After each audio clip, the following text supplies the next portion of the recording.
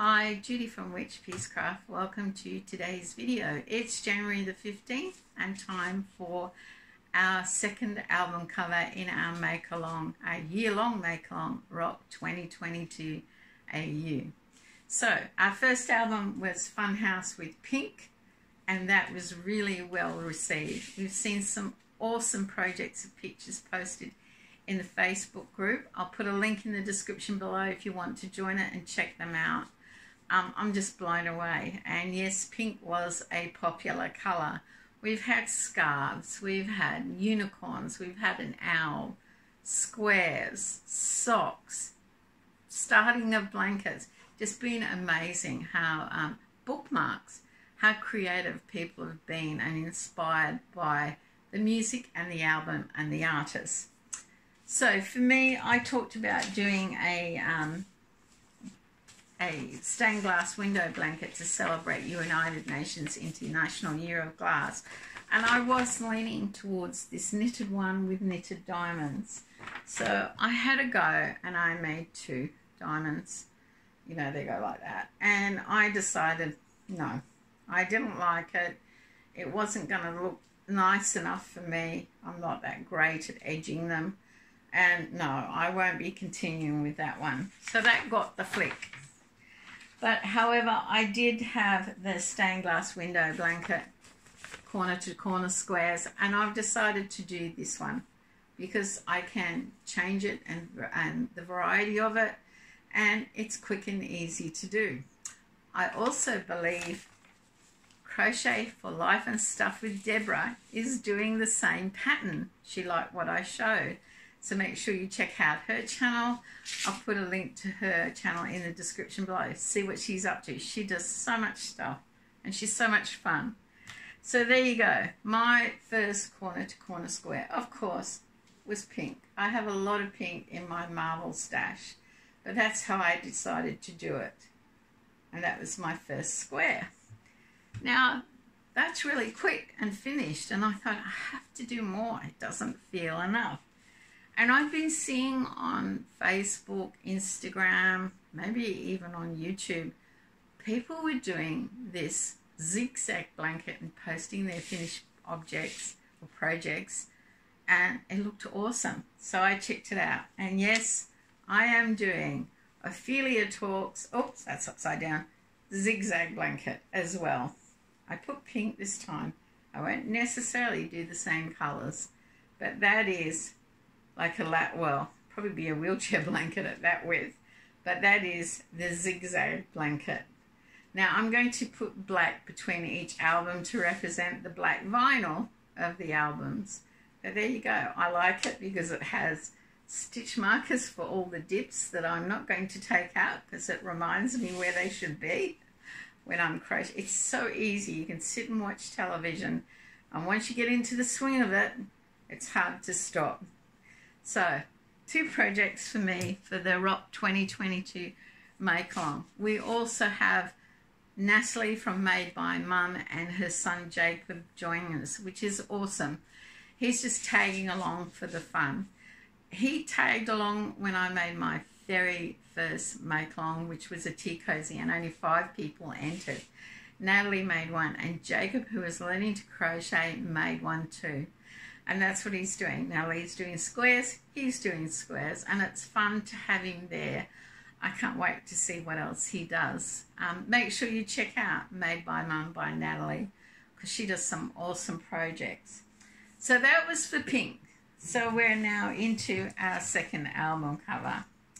So the boys asked me what would I be looking for, and I said 26th of January is Australia Day. I am not getting into the politics or whether we should celebrate it then and all the ins and outs and uproar over Australia Day. It just happens to be it at the moment. And I said to them, we have a lot of Australian artists on vinyl in our collection.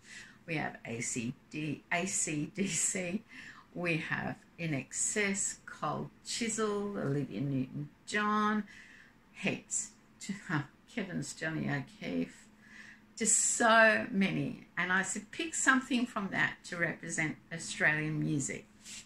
Well, they surprised me again because I swore we would get AC/DC. Nope. We got one band I'd completely forgotten about. Are you ready for it? We have Goanna Band. Spirit of Place by Goanna. That's our album cover. I'll put it up again so you can get a better look. But I'll read you some information because I really had to look this one up. Now, disclaimer, that is Thing's album, not mine. I enjoy the music, but he was really into it back then. So it was released in November 1982, and it is a folk rock album. The album is heavy on, I guess you call it social protest themes, Indigenous Australian land rights, nuclear war, poverty, all that sort of thing. One of their most famous songs is Standing on Solid Rock. Of course, you have what used to be called Ayers Rock in the middle of Australia there. It's now called Uluru. That's on their album cover. Solid Rock features prominently a didgeridoo. For those of you who don't know what a didgeridoo is, I will try and put a photo at the end of this video that may inspire you. It is an Aboriginal or Indigenous Australian musical instrument.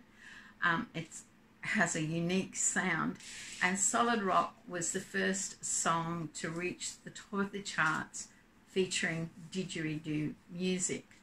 They also have another popular song, Razor's Edge, and that's probably about poverty and living on the breadline and living on the razor's edge. I will try and find 2 videos on YouTube of those and put them in the description below so you can check them out. Now, the band didn't have a very long cycle. They disbanded in 1987 and they all went off and did different things. I believe the female artist actually appeared on Australian Idol in 2016. I was surprised that we got Goanna and not AC/DC. I did ask Thing, why did he pick Goanna? Why did they decide on that? Thing said he'd been watching the news and he felt the pandemic was overshadowing issues, long-standing issues, and the music on this album covers them, such as racism, social injustice, poverty, that sort of thing. And that's why when he saw it, he thought that would be a good album. Reeve said he's an artist, or he's a graphic designer, and he quite liked the colour content.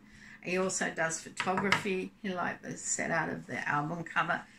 He didn't know about the band, and he likes researching on bands that aren't familiar to him. And he said it was interesting to read what the members of this band, what other bands they ended up in. The music, because we did play it, reminded him of the spirit of Australia. It is very Australiana type music, and it does remind you of the spirit of the place, our country. What else? He did say something funny. I've got it written down here. Yeah. He said also he was sick of me whinging about wanting to travel, and the aeroplane reminded him of my whinging. How's that? That is our album cover for the second half of January. I hope the colours inspire you, the reds, the golds, maybe Uluru. I'll try and find a picture of that and put it at the end for you. Maybe the aeroplane travel.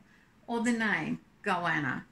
Goanna here is lizards, or there are different species of lizards that are referred to as goannas.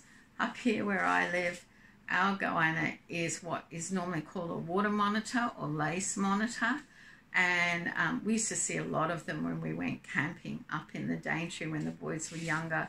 Had to make sure you put your rubbish away at night because they were notorious for ripping into the rubbish, making a racket, and they can get quite sick. You also don't want to corner one. They have very long claws and they generally run up trees, so if you've got it cornered, it will run up you and rip your skin to shreds. I hope I can find a photo of that because maybe the actual lizard goanna might inspire your project. For me, I think it's the colours, maybe the music. Make sure you check out the lyrics of the video. That might inspire you. Anyway, that is our January the 15th album. Shocked, surprise. I was this morning when it was handed to me. In summary, I hope you're all keeping well, staying safe, and remember, in Things words, live life to the full, because you're only here for a short time and no one gets out alive. Bye for now.